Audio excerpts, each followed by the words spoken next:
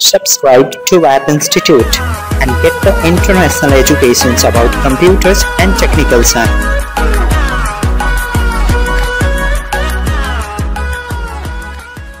Welcome creators, here is your admin Saurav. In this video we are going to teach you HTML layer and CSS position. So let's achieve in Hindi language.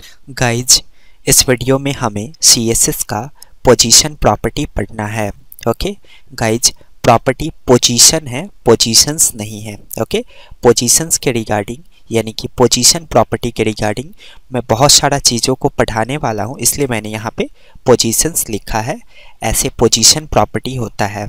Okay as a definition हमने define किया है, this property is used to unlock the layer of an element. क्या मतलब है इसका? Layer का मतलब होता है जगह. ओके तो HTML में जो भी एलिमेंट्स हम बनाते हैं, H1 paragraph, table, audio, videos, इन सारे के लेयर यानी कि जगह पहले से लॉक्ड होते हैं. तो आप चाहते हो इनके जगह को अनलॉक करना, तो उसके लिए आप पोजीशन प्रॉपर्टी का उपयोग करोगे. क्लियर? अब आप अनलॉक क्यों करोगे, इसकी क्या ज़रूरत है, इसको हम प्रैक्टिकली अचीव करते हैं. ओके मैं दो डिव एलिमेंट लेता हूं और दोनों को रेक्टेंगुलर शेप में दिखाने वाला हूं. ओके दोनों डिव एलिमेंट को मैं अलग अलग तरह का दिखाऊंगा, इसलिए दोनों में मैं अलग अलग आईडी के वैल्यूज़ डिफाइन करके अलग अलग दोनों का नाम डिफाइन करूंगा. ओके तो मैंने पहला डिव एलिमेंट लिया और उसका नाम रखा है 1 और दूसरा डिव एलिमेंट ले रहा हूं और उसका नाम रख रहा हूं 2. ओके अब मैं इसको CSS से डिज़ाइन करता हूं.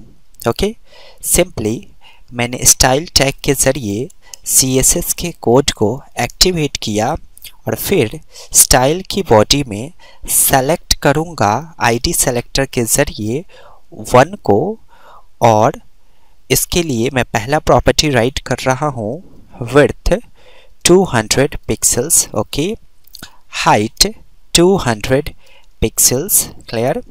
और फिर मैं बैकग्राउंड कलर सेट करता हूँ येलो.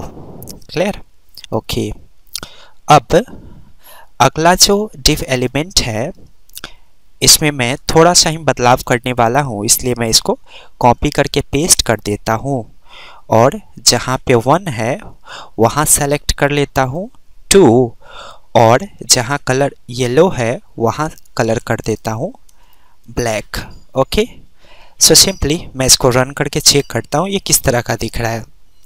अब मैं चाहता हूँ ब्लैक वाले डब्बे को थोड़ा सा नीचे खिसकाना, यानी कि ऊपर से नीचे खिसकाना है, तो मैं लगाऊंगा मार्जिन टॉप प्रॉपर्टी और जितना खिसकाना चाहता हूँ उतना पिक्सल्स वैल्यू डिफाइन करूँगा. ओके ये खिसक गया. अब डेफिनेशन जरा आप ध्यान से देखो, मैंने पोजीशन के लिए इस्तेमाल किया है कि इस पोजीशन प्रॉपर्टी का उपयोग HTML के एलिमेंट के लेयर को अनलॉक करने के लिए किया जाता है. तो लेयर का मतलब है जगह. ओके को अनलॉक करने के लिए हम पोजीशन प्रॉपर्टी का यूज करते हैं. तो इसका मतलब पहले से HTML का एलिमेंट का जगह लॉक होता है क्या, इसको समझते हैं. ओके सो इसको प्रूफ करने के लिए मैं क्या कर रहा हूँ जरा देखिए आप. ये जो आप पीला वाला डब्बा देख रहे हो, अगर मैं इसको खिसकाऊंगा तो क्या ये डब्बा खिसकेगा इसके साथ? जरा देखें. तो सिंपली मैं पीले वाले डब्बे को ऊपर से खिसकाता हूँ मार्जिन हाइफन टॉप लगा के. मैंने इसको 20 पिक्सल्स खिसकाया तो क्या हुआ जरा आप देखो ध्यान से. क्या अचीव किया आपने? आप फिर से देखो, मैं इसको बढ़ाता हूँ 20 पिक्सल्स को मैं कर देता हूँ 50 पिक्सल्स. अब आप रन करके देखो क्या हो रहा है. हमने मार्जिन प्रॉपर्टी किस में लगाया है? येलो वाले डब्बे में, लेकिन येलो वाले डब्बे के साथ साथ काला वाला डब्बा भी आपका खिसक रहा है. क्यों? क्योंकि इस डब्बे के ज़रिए हम इस डब्बे को फोर्स कर रहे हैं, हम नहीं कर रहे हैं, ये ऑटोमेटिक हो रहा है. तो जब भी किसी एलिमेंट का लेयर लॉक होगा और उसमें आप मार्जिन प्रॉपर्टी लगाओगे तो ऑटोमेटिक उसके साथ साथ उनके आसपास जितने भी डब्बे बने होंगे वो भी खिसकेंगे. तो इसका मतलब है इस डिव एलिमेंट का लेयर लॉक है. अगर इस डिव एलिमेंट का लेयर अनलॉक होता तो जब मैं इसे खिसकाता तो इसके कारण ये डब्बा पे कोई असर नहीं पड़ता। तो आपने क्या अचीव किया? अगर एलिमेंट लॉक होगा और एलिमेंट में मैं मार्जिन या कोई अनदर प्रॉपर्टी लगाऊंगा तो उस प्रॉपर्टी के कारण दूसरे एलिमेंट पे भी असर पड़ेंगे। लेकिन अगर इस एलिमेंट का मैं लेयर अनलॉक कर दूं तो अगर इस एलिमेंट में मैं कोई काम करूंगा, जैसे मैं इसे खिसकाऊंगा, तो इसके कारण कोई दूसरा एलिमेंट खराब नहीं होगा। ओके, सो इस वीडियो में मुझे प्रूफ करना था कि HTML एलिमेंट का लेयर पहले से ही लॉक्ड होता है। लेयर का मतलब है जगह। सो गाइस, इसका अगला प्रैक्टिकल सेशन हम इसके अगले पार्ट में अचीव करेंगे। सो काइंडली मेरे टीचिंग एक्सपीरियंस को प्रमोट करें, मेरे चैनल्स को सब्सक्राइब करना ना भूलें और सब्सक्राइब करने के बाद बेल बटन पे क्लिक करें। So stay tune to our channel guys. Thanks for watching my videos. Have a great day.